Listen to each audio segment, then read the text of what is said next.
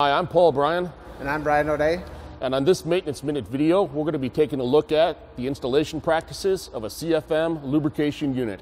This is your CFM 56-7B lube pump. Before we go and continue on with the install procedures, we're going to go through and do some, just from general familiarization. We have our rear scavenge port, our forward scavenge port, our accessory transfer gearbox port, and then your main oil supply port.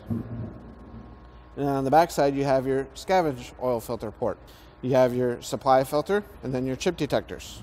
Since we're required for the AMM to go and change out our packings, I'm going to go and use the scribe to go and remove our packings.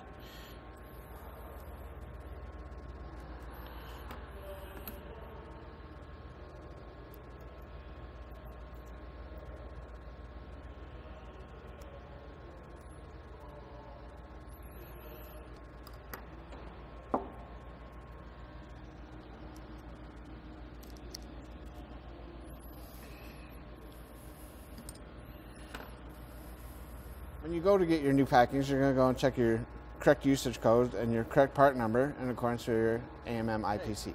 When you go to put your new packings on, you're going to go on and lubricate your packings. So you're going to just take your engine oil,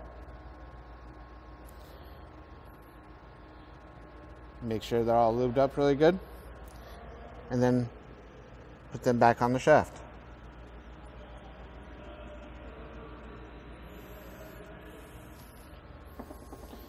Then again, take your engine oil,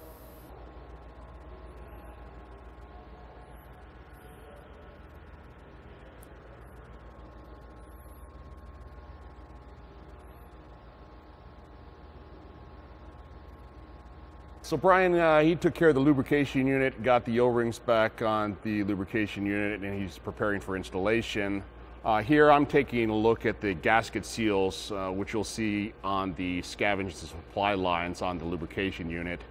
And I'm doing a real basic inspection of these things to make sure that I don't have any nicks or dents on the metal surface, or I don't have any deterioration or cuts or breaks in the O-ring material. I have an example here where we found a defect. This is going to make me suspect that we have possible damage to the seating surface of the lubrication unit, or potential stripping or removing of the insert, which later on is going to cause a leak after reinstallation during our idle leak check validation procedures. As always, validating that the gasket seal is correct and there are no problems with it. I'm validating per the aircraft maintenance manual illustrated parts catalog that I am using the proper part number, the proper usage code, and we can go on and complete our installation procedure. Going a little bit further with this, if I have a suspect damaged gasket seal, I'm going to want to take a look at the port location for which this was removed, and validate that I don't have any damage to the seating surfaces here, and that my inserts are properly installed and they are not damaged before reinstallation.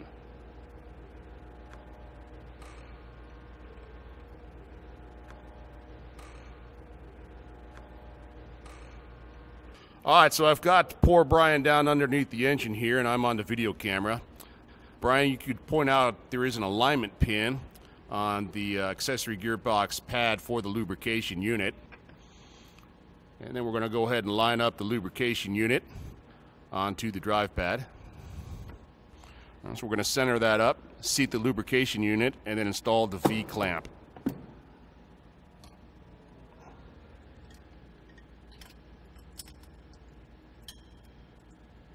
All right, I've had to reposition just a little bit. We'll show Brian here securing the V-clamp to the lubrication unit. I'm going to go ahead and secure with a socket, and then apply proper torque. Point to the V-band clamp we've secured around the lube unit to the accessory gearbox drive pad. We're going to go ahead and run down the nut with a socket. And then we're going to apply proper torque.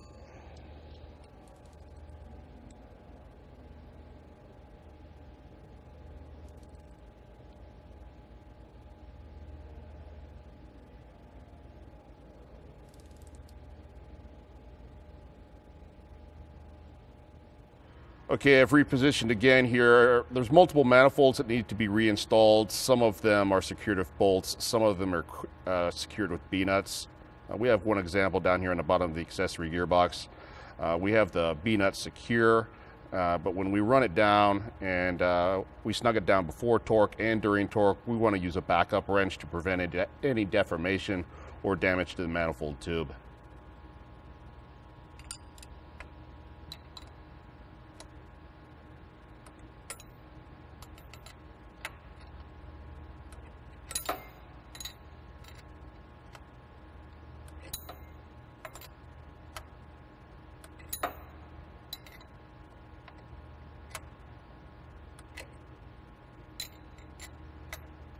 All right, so in this video, we went ahead and reinstalled the manifold tubes to the lubrication unit with the exception of one. Maintenance tip: look at the gasket before installation. Obey the installation instructions for seals, preform packings, O-rings, and gaskets. Do not cause damage to the rubber seal when you install the gasket. What we have installed first is the oil scavenge supply to the scavenge filter. We installed the oil supply to the oil system manifold, the AGB TGB scavenge return line, that one's still not secured. We have the rear sump scavenge and the forward sump scavenge. Part of this video is making some maintenance tips here. We want to show you a couple of things to avoid doing while installing manifold tubes to these lubrication unit. One is here we have a tight tube. All right, we're trying to get the gasket seal up between the manifold and the lubrication unit. I want to avoid the aspect of pushing the gasket seal in between. This can cause some damage to the O-ring material of the gasket seal and cause leakage problems during our repair confirmation procedures. All right, and so in that last maintenance example, we went ahead and removed the gasket seal, re-inspect, then we reinstalled correctly between the manifold and the lubrication unit. Now we're going to go ahead and run it down with a socket and apply proper torque.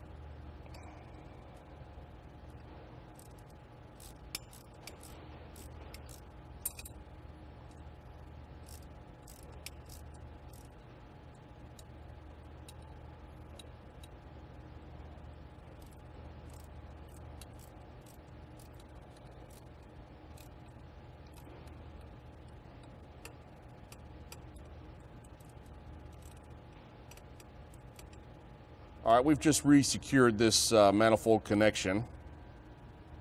All right, we want to verify that the manifold is centered properly, all right, and that we have no gap, all right, between the manifold connection and the lubrication unit with the gasket seal installed. All right, we've completed the installation of the CFM lubrication unit. The one thing that remains is to do an idle power leak check. If everything checks out, we're going to go ahead and return to service. That completes this CFM Maintenance Minute on the installation practices of a CFM lubrication unit. For all you do, thank you and have a great day.